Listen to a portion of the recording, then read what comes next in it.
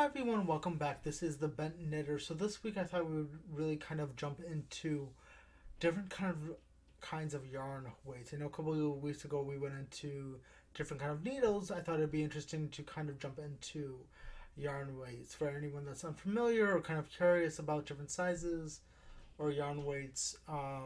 This is kind of the video for you. A lot of the yarn weights tend to refer to how thick the yarn is.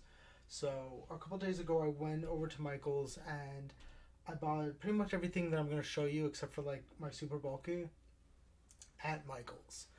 So it's gonna all this stuff is pretty readily available for anyone that wants it. It should be pretty local if you have a Michael's or a Joann's near you or a local yarn store. They should have a good variety of different sizes for you. But we're gonna start off on the kind of very skinny yarn end of things.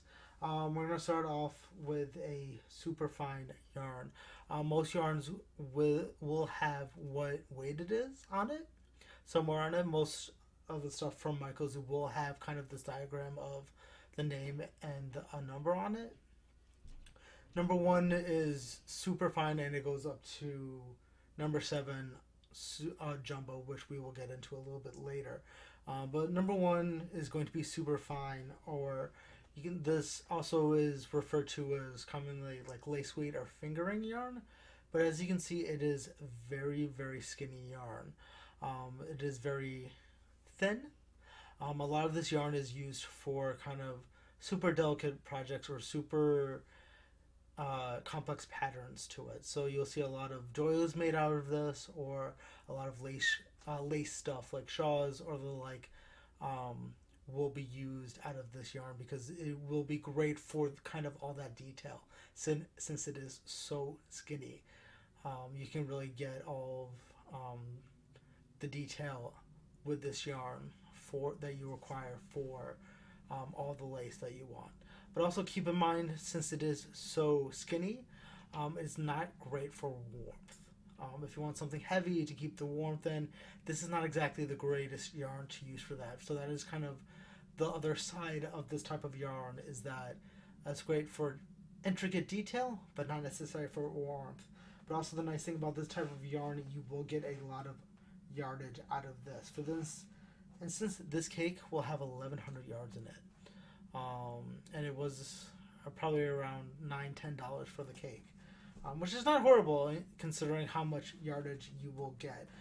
You will notice as we get to thicker yarn, this will drop kind of dramatically throughout the video. But the next weight that we will be going to is going to be called Superfine, which is also number 2. So it is a little bit thicker than the fine, the lace weight is.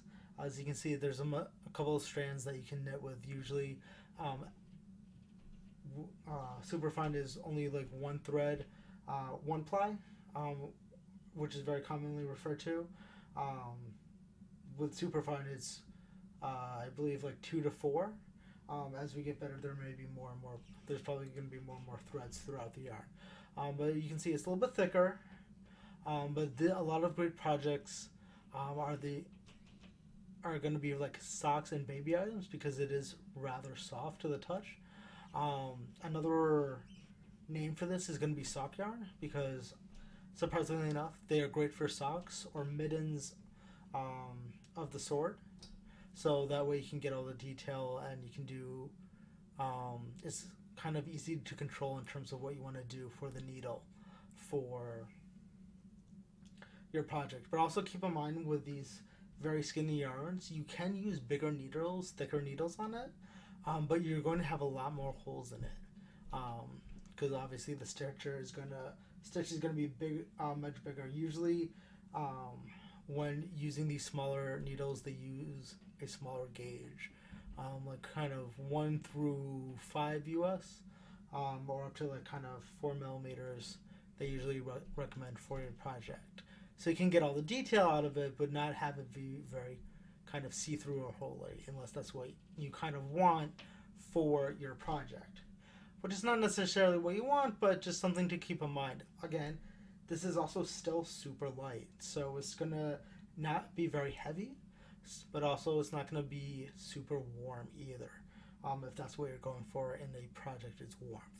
Um, a lot of this stuff can be decorative, but just keep that in mind. So we're gonna keep moving forward to number 3. Hooray!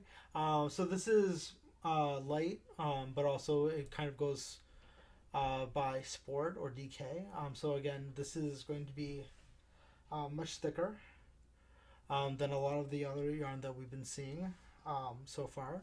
So it's going to be a little bit easier to work with, but also probably quicker to knit with just because it is going to be thicker. Again, the thicker the yarn, the quicker, the bigger the stitches are going to be. So the quicker the project is going to be for your projects. So this is going to be a little bit warmer in terms of your finished project, but also these are great for color working projects. If you have a lot of multiple colors, this is the yarn to use. And also this is great for garments in terms of sweaters, hats, some gloves too. You can do some socks in this. A lot of projects you can, if you so choose, you can kind of bump up or go down yarn, and it's pretty okay. I would just double check before you knit that pattern, but it is still on the thinner side of stuff, of yarn. So just keep that in mind when you're knitting up. Okay, so moving on, we're going to go to number 4, which is a medium weight. This is usually the most, this is also known as like worsted weight. This is, you can actually kind of see how different it is from kind of this skinnier yarn already, just from bumping up from 1 to 4. So this is probably going to be some of the most versatile yarn that you use. You will find a lot of yarn this weight, kind of in the 3, 4, 5 range is kind of where you're going to find a lot is. And this is great for a lot of different projects. So you have a lot of control over this yarn, but also it's great for blankets, sweaters, hats, scarves. Socks it's okay with, but I would definitely use the finer yarn though, like that we mentioned before. But also this is where you're going to start noticing it be thicker and warmer. So this is not great for like lacy stuff, but you still will get a good amount of detail out of it for complex patterns. So it's definitely worth checking out if you have something intricate to do. So, but this will also be a lot warmer, like I mentioned before. So we'll also see something a little bit different, or something bumped up now. We're getting into the chunky yarn, but this is number 5, bulky, okay? So this will be the much thicker yarn here, okay? So it's going to be heavy and warmer, but also this type of yarn, not going to be good for lace. It's not going to be delicate patterns. You're also going to start losing a lot of the detail as we get from here on out in terms of thickness of yarn. You can still get a good amount of detail with patterns, but it's not going to do anything lace. So the trade-off is that this is going to be heavier. So for a blanket, for a scarf, if you want something very warm, very cozy, very soft to the touch, you're going to go with something 4 and higher because it is going to get that warmth that you crave. Another name for this is going to be like chunky. This is usually around the thickness that people refer to as chunky yarn. But this is great for blankets, for that warmth that everyone wants, okay? But you're not going to get socks or mittens necessarily out of this type of yarn. Alright, so our next yarn is going to be even thicker. So this is, this is going to be our super bulky, number 6, our super chunky. Now once we get into this yarn and the jumbo, which is going to be the next yarn, our last yarn, just keep in mind, since it is chunky, it might be a little bit harder to control your needles and the yarn for this, because you're going to be using much bigger needles and for this type of yarn. You're not going to be using your 3, 4, or 5 millimeter needles. you're going to be using 6/7/8, which is going to be a thicker needle, which is going to be a little bit harder, but so just something to keep on. But this is also going to be very warm for what you want, for blankets, for hats, for scarves. You can still use it for blankets and hearts, but also, like I mentioned before, the yardage is going to go down quite a bit.